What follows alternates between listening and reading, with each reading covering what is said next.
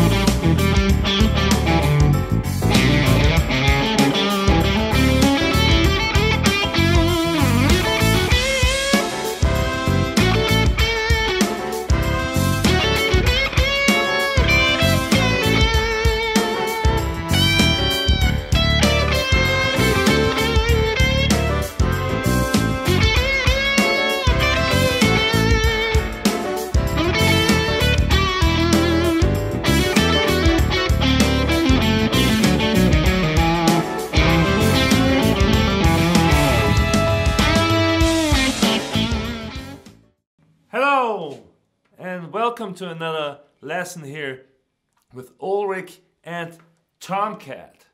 Meow.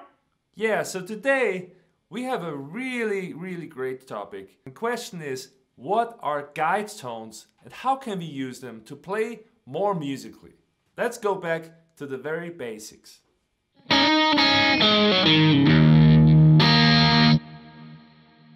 In blues harmony, we usually think of all the chords as dominant 7 chords. And that's kind of unusual because usually a dominant 7 chord only comes on the 5 of the chord harmony. But in blues we have all dominant 7 chords. You know, you might remember when you started playing the blues, there's a way to play the blues like this. Remember that one? Well, this interval here is the dominant 7. So another way to play those chords would be to play straight up dominant 7 chords, you know?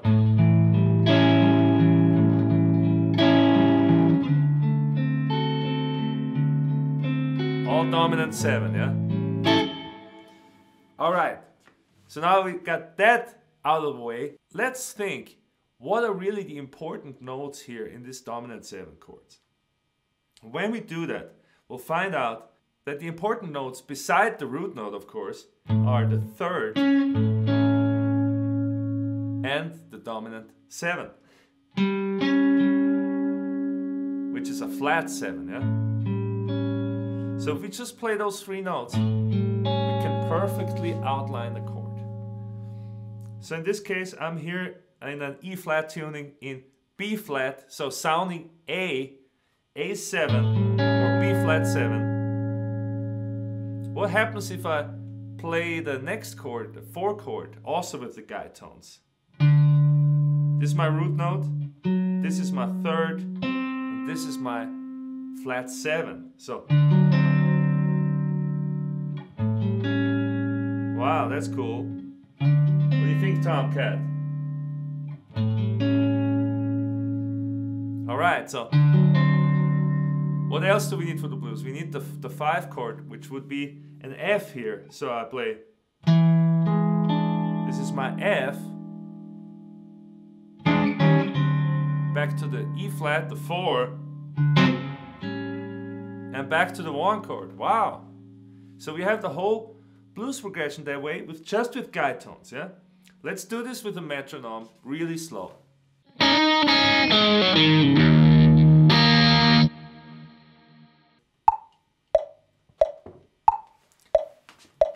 Here we go, Tomcat. 2, 3.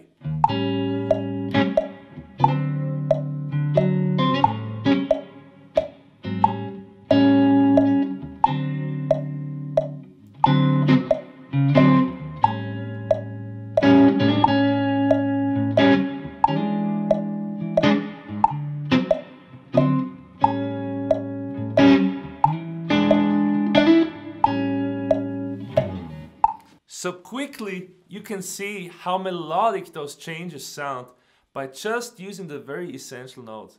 Why is that? Because the resolution of the third is really the critical melodic element. That's the note that changes from one chord to the next. A lot of the other notes are just filler notes. If you look at a B flat 7 chord, you know, see that note just stays the same, yeah? So in a way it's even not that important, yeah? Or the root note here, same thing. See? So the essential notes are really those guide tones. But you know, there's a way more powerful application than just by playing chords. And that is that we can use those guide tones in our solo, in addition and on top of the regular pentatonic scale that we play.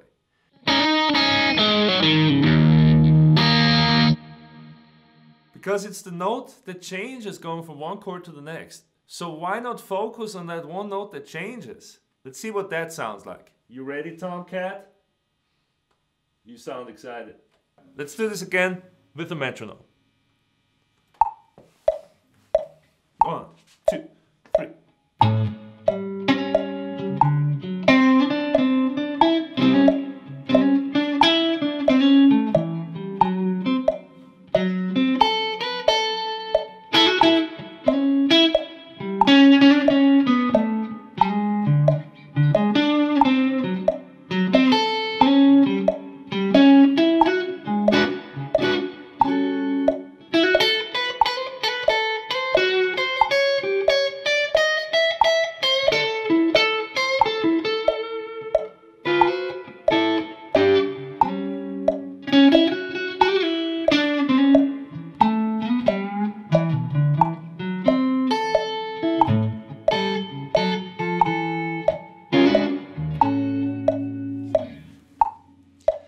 And you see, I get the most musical results when I start mixing it with regular pentatonic licks and just organic kind of playing.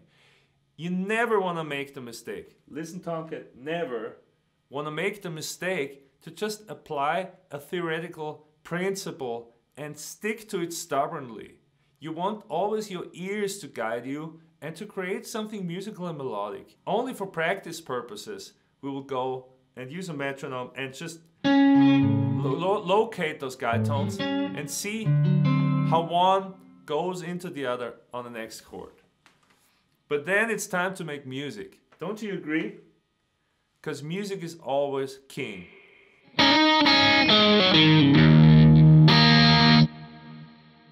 So how do you practice that? Well, it's time for you to locate your guide tones, starting with the blues. Eventually, you can apply this principle to any chord progression, any song. But we're going to stick to the blues here because it's a relatively easy, simple harmonic progression. So what you want to do is you want to practice this in all 12 keys and just find your guide tones all over the neck. You know, even in B flat, we have this position, but we can also start here, right?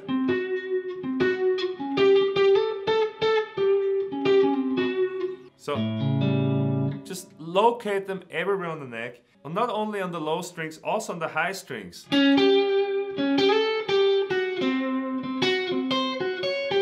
See?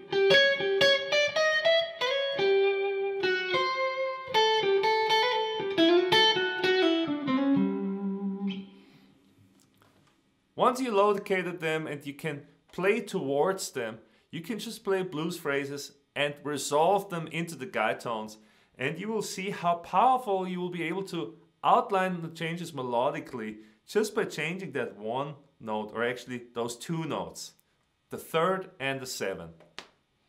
All right, Tomcat, are you ready? I think we're ready to apply this whole principle to a blues song.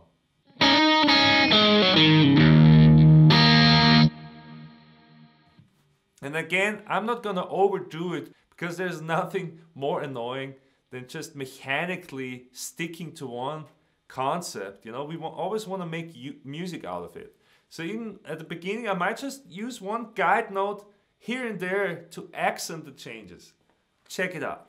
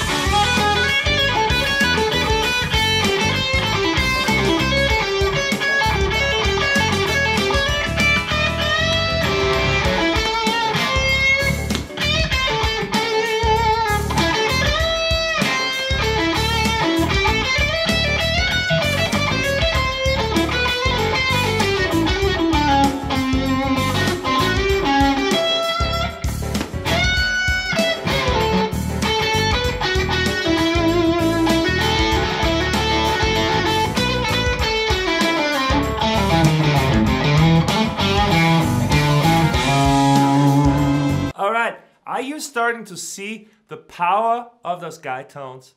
Can you see how they're like the rails of your improvisation, where you can lean out back and forth, you know, but always go back to the guide tones, and you will always stay on track with outlining your changes. Even if you just think of the pentatonic scale and then add in your guide tones on top of that, you will truly transform your blues playing. I think it's one of the most important aspects, and just because it comes kind of out of the jazz practice, many blues players are not aware of that. That's one way to break out of the pentatonic boxes immediately. What do you think, Tomcat? I think it's pretty mind-blowing. Before I wrap it up here, I want to show you another way how we can use those guide tones to play a blues solo and use them to play the chords and the melody at the same time.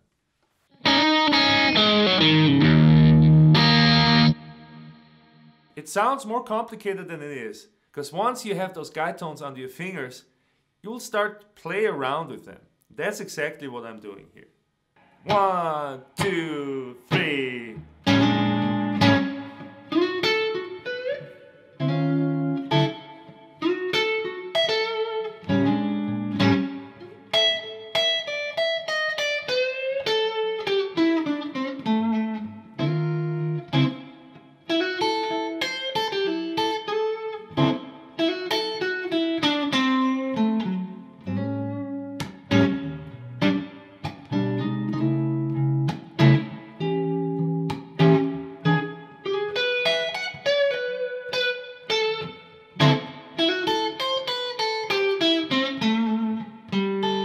One more time.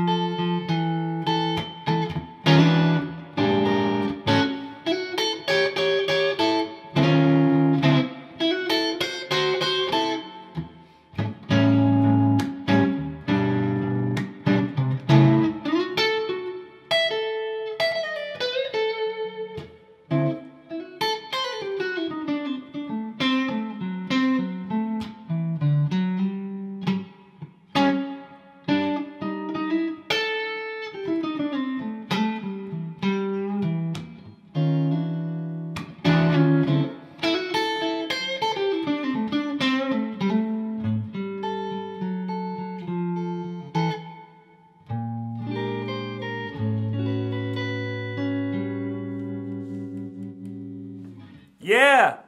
So that's how you can use guide tones to accompany yourself or someone else, of course, too, and play solo at the same time. You know, it's really a way to play solo blues.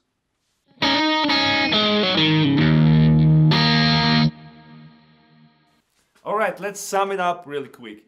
So today, me and Tomcat introduced you to the concept of guide tones in a blues context. We learned the theoretical background of how we can outline dominant 7th chord with just the 7th and the 3rd. Of course, this works with any chord, but we won't go into this here in this lesson. And then I showed you how you can use those guide tones to play a full blues progression with just the essential notes. The next step was to use those same notes in your solo on top of the regular blues pentatonic notes. And then at the end here, I also showed you how you can play a solo blues by just accompanying yourself with the guide tones and filling in blues phrases in between for a very orchestral solo blues arrangement.